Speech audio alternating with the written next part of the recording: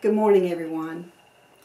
In this lesson, I'm going to show you and give you understanding of the powerful key you now hold in your hands as you have worked through forgiveness. I want to tell you something. Let's kind of bring it to modern day. Think about it. Now, the key to your car doesn't look this way, but you know what? You've got to use a key of some type, and you've got to put it in that ignition, and you have to turn it to get things moving, to get you going somewhere. I want you to listen to me. Forgiveness is your key. If you want to go anywhere in life, you've got to use this key. You got to use the key. And we have imparted to you this key. But today, I'm going to show you the benefit that comes through obedience to God. He didn't give you the key to just lay it on the table and forget about it. He didn't give you that key to just get lost in your pocketbook or to get lost in the shuffle of life. No, He gave you this key to use. And when you use the key out of obedience to God, not out of what you can gain, but out of obedience, if you do it out of obedience, what's going to happen is recompense. Recompense. You know, that's a word that we may have heard from time to time. I know I just heard it, and I'm like, oh, recompense. Another one of those big, long words.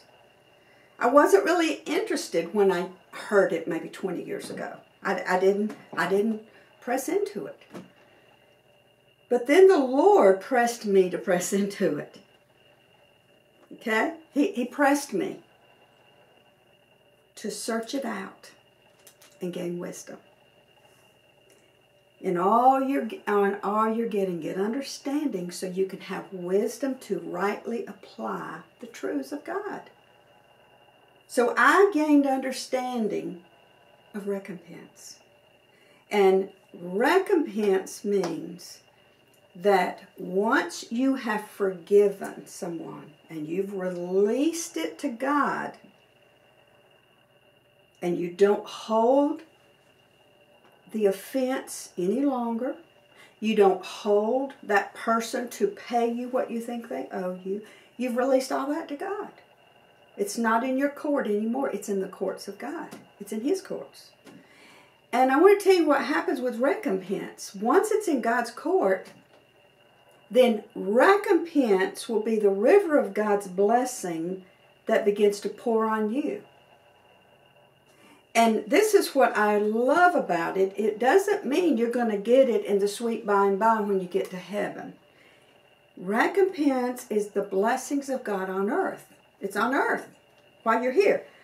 In Proverbs it says this. It says, behold, the righteous. Okay, the righteous. Who are the righteous? Those that have their heart right before God. You can't get your heart right until you get your heart right this way. You know, to get your heart right with God, you got to get your heart right with the one on the right and the left that has hurt you, abused you, forsaken you, abandoned you, misused you. I mean, all those things.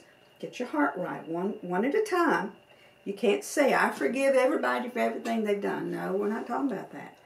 We're talking about grieve the loss that you incurred from every person's sin against you, even the things they did unknowingly that hurt you. Okay? You've got to work through the process of forgiving, grieving the loss so you can release it. So then you become the righteous. Okay, look here. Behold, the righteous shall be recompensed in the earth. While they're in the earth, while you're in the earth, the goodness of the Lord will be seen in the land of the living while you're on earth. Now, I'm going to give you two examples. If you're really a good studier, I would encourage you to go in and really study out recompense.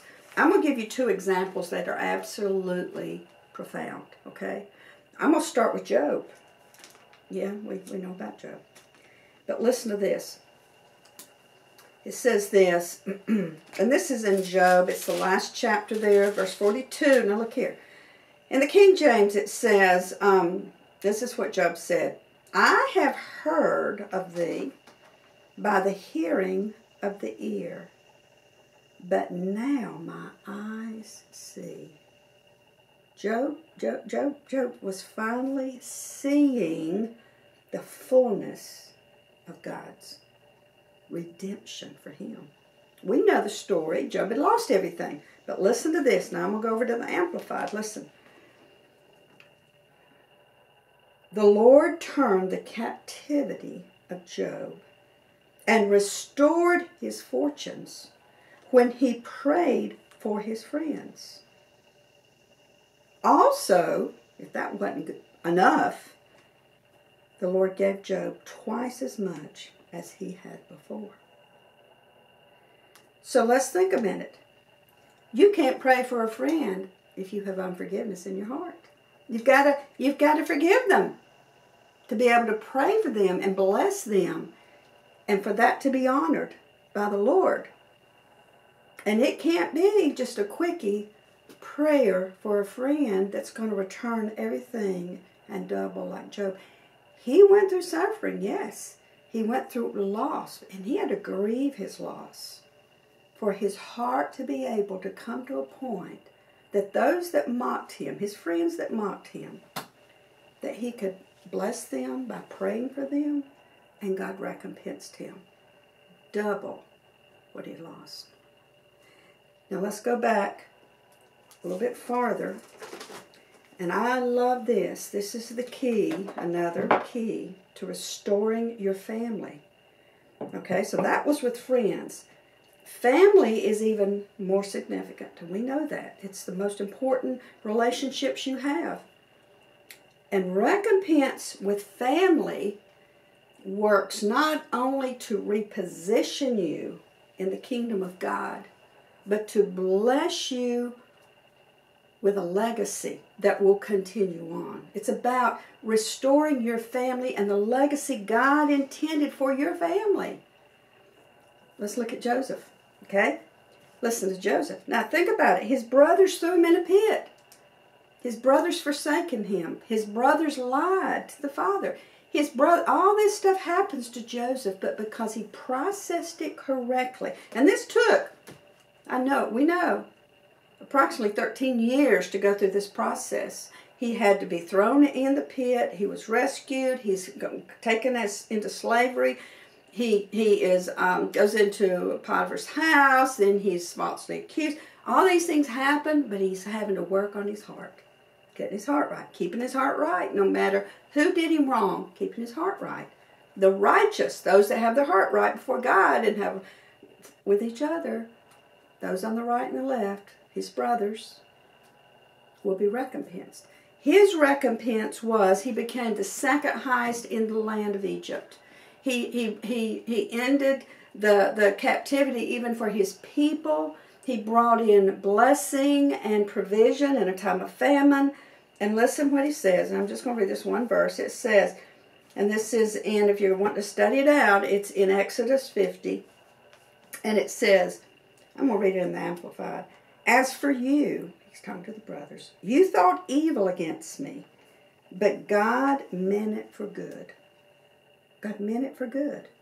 In other words, God's going to use this thing. He's going to turn it all around. And the recompense was God's. He used it for good to bring about that many people should be kept alive and that they were this day. Therefore, do not be afraid. He's even comforting them. That shows he had a true heart that changed towards his brothers. He had forgiveness. I will provide for and support you and your little ones. And he comforted them, imparting cheer, hope, strength, and spoke to their hearts kindly. Joseph dwelt in Egypt, he and his father's household, and Joseph lived 110 years. Full recompense. Blessing, favor, position in the kingdom in Egypt, provision for his family, and a long life. Honor your father and mother, and life will go well for you. He was carrying out, blessing his father and his household, even though they had turned against him. Full recompense.